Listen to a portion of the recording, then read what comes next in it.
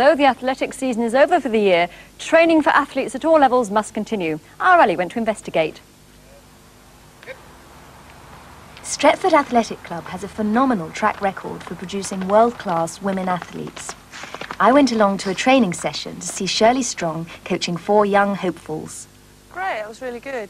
The one thing, Louise, that I noticed there you were doing, when you're bringing your lead leg over, you're not snapping it down quite fast enough.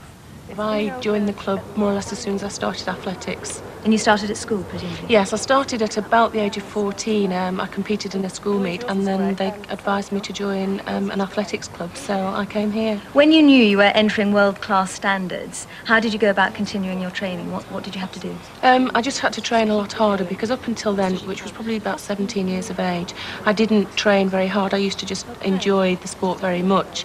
But then I realised that perhaps I did have a little bit of potential or talent and decided that I would put the work in that I needed to, and that's how it carried on from there. What about youngsters that are training and want to be in the Olympics? How do they go about doing that? Well, they have to join a club. The first thing they've got to do is get into a club, find a club with a good coach in the particular event you want to do, and then enter all the events that they can do to get the competition that they need. But why Stretford's great success? The answer, it would seem, lies with Jim Harris, their coach. Jim is wonderful.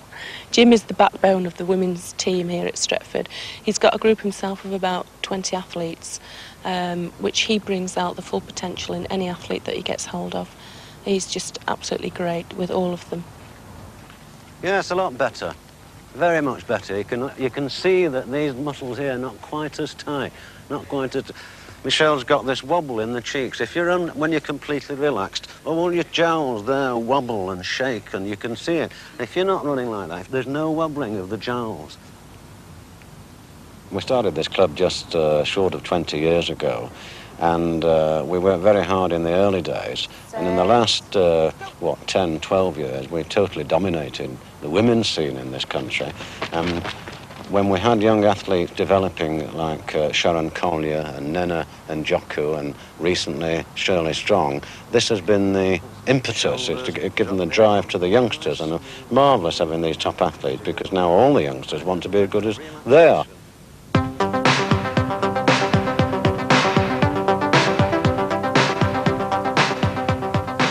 That's for winning the English schools, and then I've got 3 for going to the English schools 3 times, and then there's just standards that you achieve that some of the others. Do you think you're going to make it to the Olympics? I'm going to try.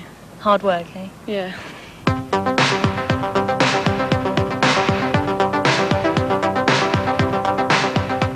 Dawn, what do you think it takes to make a world-class athlete? Well, determination and just the will to win. You think you got it? Sort of.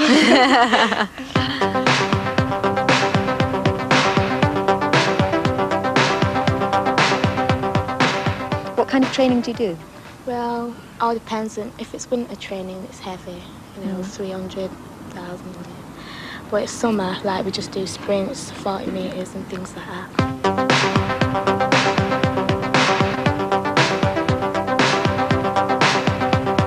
At first I was just doing sprints and I had a go at everything.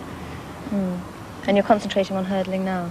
Well, mainly I do a lot of pentathlons and things like that. Is the training for hurdling very different to that from sprinting? Well, yeah, because you've got to get the technique right